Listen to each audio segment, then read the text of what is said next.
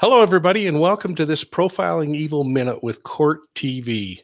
Tonight, I'm going to be talking with Vinnie Politan about an unsolved Milwaukee murder from 2007. I mean, that's a long time ago.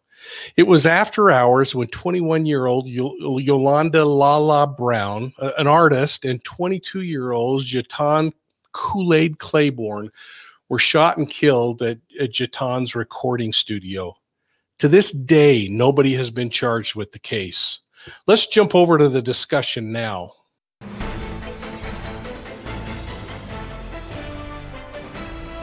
It is time to open up tonight's unsolved case file. This is where we take a look at and in this case tonight, a double murder where questions have not been answered. There's not enough information. No one has been charged. There's no justice. There are no answers. And we're asking you for your help. If you have any information, we're going to keep those phone numbers up throughout the segment tonight. We've also posted it on social media. So if you have information, please come forward. This one goes back 14 years, a couple of really talented young people. An incredible loss for the families and for the world, for the music that they were making and the music they were going to make. Talking about Lala Brown and JeTannue Clayborn, a recording artist and a producer, shot and killed. So young, so talented. WTMJ, our great affiliate, has the story.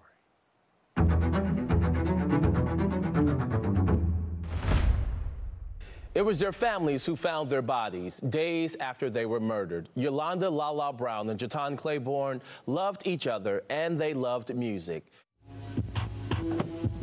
We got one of Milltown's finest right now. At the young age of 22, JeTannue Kool Aid Clayborn opened Loud Enough Music Studios in Milwaukee. That was his thing, music. Whether playing the keyboard or the drums, this music producer could always find a tune. People love these beats that he would do. Got the young producer Kool Aid in the building. And that's where he got the name Kool Aid, because he would give you this great big old smile.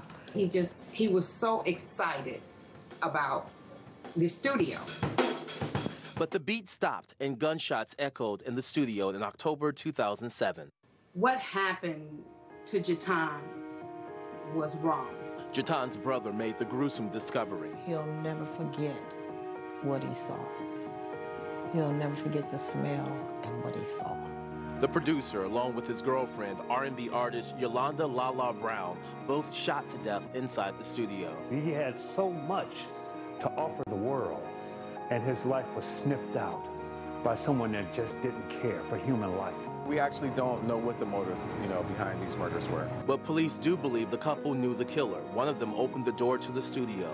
Nearby surveillance video shows the killer entering. And moments later, you see a person running out of the studio. Police say the entire crime happened in less than 2 minutes. We can't even put into words the hurt.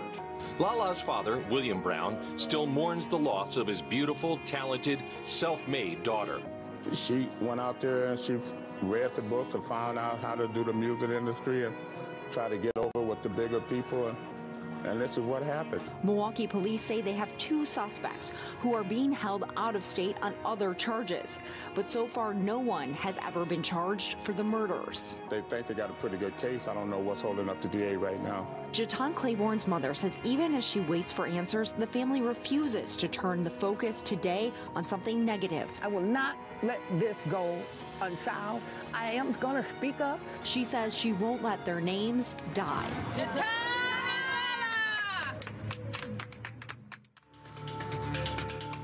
Okay, if you have that piece of information, and you may not think it's important, but it could make all the difference. Here's the number, 414-933-4444, 414-933-4444. That's the Milwaukee Police Department. And think about this case, what you just heard. They're suspects. But this is 14 years later. 14 years later. But we have suspects. What is going on here? Let's bring in our guests. Still with us, private investigator Erica Morse, retired police commander, host of the Profiling Evil podcast, Mike King. And joining us now by phone is JeTannue's stepbrother, Anthony Cooley, and JeTannue's mom, Dinah Chambers, are with us. So thank you all for being here. Dinah, Yeah. how are you right now tonight? Of course, our thoughts are with your family. How are you holding up tonight, and what are you thinking right now? Wow. As we review this information that you so generously displayed, and I thank you so, Vinny, for your generosity today, and Marina Hutchinson. You guys have been a jewel in my life regarding this right now, keeping this thing alive and open. Right now, my heart is still heavy as I look at this video, and not only heavy for my son, but the interview was done also with my sister who's gone on and passed away. So to see both of their faces, I know she went for a medical reason, but this time was gunned down wrongfully. And she didn't even get to see this case solved, and she's gone. But she helped to try to solve it, you know. Her name was Kathleen. But my whole thought today or tonight is that these corporates know who they are. There's people in Milwaukee, Wisconsin, the Brew City, that knows what happened to my son and what happened to Lala. They know what happened to Kool Aid because they have been talking about it, and they've been brown nosing around trying to find out answers. And I believe justice should come tonight, Benny. That's my thoughts right now. I'm very heavy, relinquishing these moments, knowing it's been 15 years later. It should not take this long. I am petitioning, and I am calling out to the entire world, wherever you are, to call in regarding this case. It is time that justice is going to be done.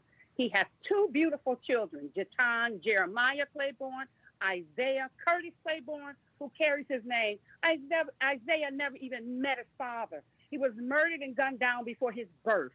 And it's just sad that I have to explain their dad to him, to them with this type of episode going on.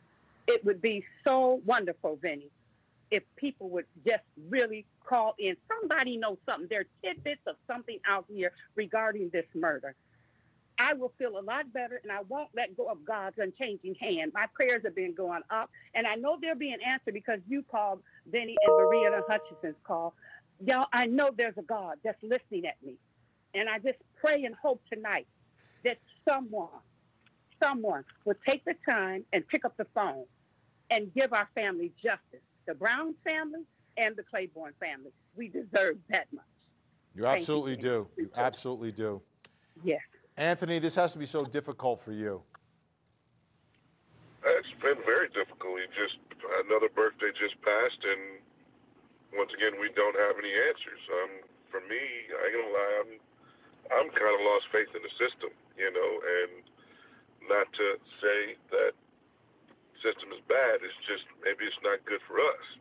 I mean, at some point, you got to ask, does Black lives really matter? Even in the Black community. Right now, this is, 14 years? 14 years we're going on? And we all have an inkling of what's happening. And for what's going on in Milwaukee, these were two of Milwaukee's favorites that had their futures right in front of them to actually put the city on the map. And unfortunately, they had to be put on the map with a situation like this, losing their lives. What we're just wanting is Milwaukee to step forward to kind of take care of his own, and say, hey, we care. We care. But right now, I'm heavy-hearted as well to hear my mother, to know that his children are out there. One's never met him. It's very upsetting. Mike King, what words do you have tonight? Well, first to Anthony, thank you so much for your words, Anthony, and the system still will work. It's just such a difficult burden that's placed on law enforcement and prosecution to have all the pieces to convict, and they may have a real strong feeling, and it sounds like there's lots of sentiment that suggests who may be responsible. And Miss Chambers, holy cow, as you spoke, I was just so proud of you as a mom, and I got to tell you, the moment I watched JeTannue and saw his face, my face lit up. I mean, that kid room, and you must be just so proud, and I'm so sorry you lost them. But my message, I guess, Vinny, is don't give up faith on the system. Just recognize that it's not an issue of Black Lives Matter or faith in the system. It's a matter of having the evidence to prove it and having people step up with the courage to report what they know. And what you're doing is going to be the thing that makes a difference, because it'll appeal to people. And somebody out there, some point, is going to have a piece of human compassion and share with law enforcement what happened. I'm sorry. When I say Black Lives Matter, I mean, does Black Lives Matter in the Black community? I didn't mean I got that. I got that, Anthony. And I wasn't suggesting anything political. I was just making a point, and I wanted you to know, like, for me, Black Lives Matter, but these investigations, the truth matters, and they just have to put this thing together. And I just wish I could go and hang out with you and your family, because you just seem like amazing people. Erica, we have about a minute. Erica, if you could just tie this up in a bow for us tonight and give us some more words to help Dinah and Anthony and work through this so we can get them justice. There's a lot I want to say to them, but to wrap it up, Anthony and Mom, biggest amazing advocates. Keep it up. You're doing exactly what needs to be done right now. I am going to recommend, as someone who has run an R&B station at the time that this occurred, and knowing how important your son was to the R&B community, reach out to your local stations in Milwaukee. Okay, get that reward raised. If that law firm is still opening or offering that $2,500 reward, use your local radio stations to get that money up. We're in a pandemic. Milwaukee has gone through a lot of economic distress. That money, I think, will get somebody to come forward. Thank you. I'm willing to put another 5,000 up myself. Wow. Amazing. And amazing. Okay. I'm going to end this with a tidbit of saying, too, thank you all for all that you're doing. You are jewels in our life. We really appreciate you all. And another thing, JeTannue, even though I know I lost him, I'd rather have him back. But Milwaukee has done one great thing. I was invited out in 2019, and JeTannue received a proclamation and has become the month of June is now Black Music Month, and he has a wonderful proclamation in his name. It's a very big honor that I really appreciate, too, from everybody, all the senators and everyone who put that in place. I just want to thank you all again for just taking the time. It's truly an honor to have you, Vinnie Politan, Marina Hutchins, and you two, young man. I can't think of your name right away, but I love you guys. Thank you so much for what you do. Thank you, Dinah. And thank you, Anthony. Our best to you. 5,000 more he's going to put on this, folks. Make that call. Erica Morris, Mike King, thank you as well. Well, I hope you enjoyed this segment of Profiling Evil, a minute with Court TV. I want to thank Vinnie Politan and the entire team at Court TV for allowing me to come on and share a few thoughts as we tackle some of these difficult cases. Please take a moment, hit that like and the subscribe button, and ring the bell so that you get all of the notifications on our videos, like this one. And thank you so much for supporting us here at Profiling Evil. We'll see you soon at the next crime scene.